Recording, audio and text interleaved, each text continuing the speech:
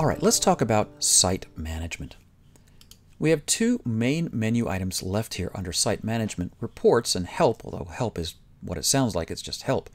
Go ahead and click on reports, and you'll see a listing of the reports that you can get on your Drupal site. Go ahead and click on available updates, and again, depending on when you're taking this class and what you've installed, this might look a little different. If anything is in the red, that means there's a security update and you should update it very, very quickly.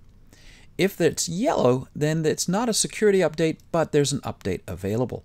Right now, of course, I have no updates available simply because I'm on the latest version of everything while I'm teaching this class.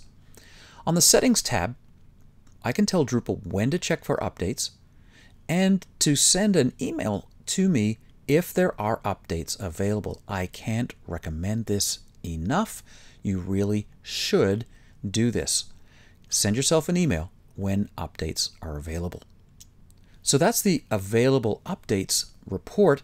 Recent log messages give you any kind of errors or log file type submissions that you might want to track.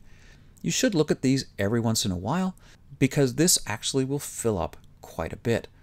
I'm getting a couple of JavaScript errors on the ZIRCON theme, and again, this is pretty typical for software when it's not quite ready yet. I had tried to install the Masquerade module, it didn't work. So again, you're seeing some errors here that you might not normally see. One of the things you can do is to filter the log messages. For instance, access denied is an important one to notice if you get any access denied errors.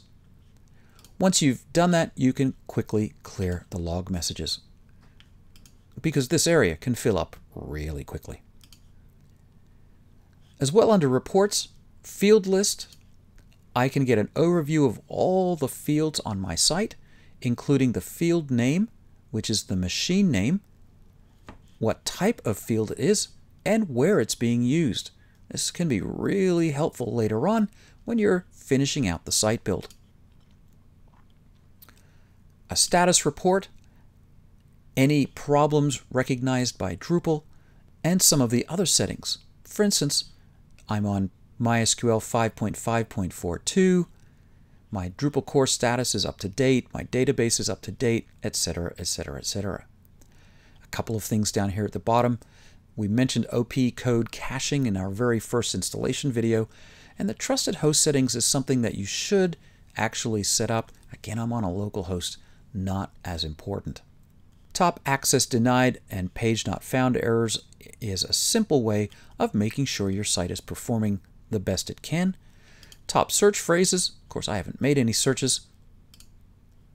And views plugins, an overview of all of the plugins used in your views. And once again, this is something that's probably beyond us in this class, but something that can be useful once your site is built and it's being used.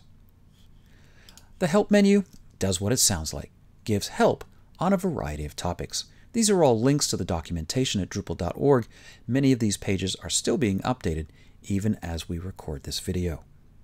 So understanding the reporting section of your Drupal website is the first step to maintaining your site.